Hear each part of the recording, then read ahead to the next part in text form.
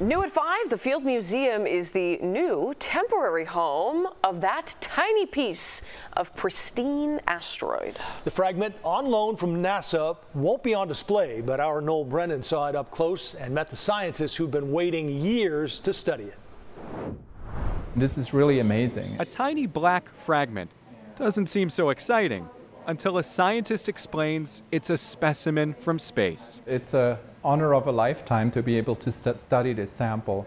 That's the Field Museum's Dr. Philip Heck holding a speck of the asteroid Bennu. When this little rock first arrived at the museum and you held it in that little vial, what was that like for you? It was amazing. I was looking forward to that moment for a long time. NASA's OSIRIS-REx mission was planned decades ago.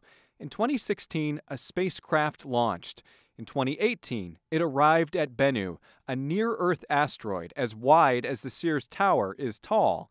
NASA collected pieces of the asteroid, touch-and-go sampling mechanism, and brought them back to Earth in 2023. This is the first U.S. mission that sent a spacecraft to the asteroid and bring a sample back to Earth. University of Chicago grad student Yuka Jung is part of the OSIRIS-REx sample analysis team. It's a tiny, dark, black fragment that is fragile, so we want to protect it very carefully. She'll use the museum's scanning electron microscope to get an up-close look at a tiny sample of Bennu. What struck me is how dark the sample is. I've never seen such a dark sample. The fragment is like a time capsule, taking us back 4.6 billion years. We believe Bennu contains part of the ingredients for life and part of the ingredients for the formation of Earth. Suddenly, a fragment at the bottom of a vial can have you pondering your place in the universe. I've never studied a pristine sample from an asteroid. Noel Brennan,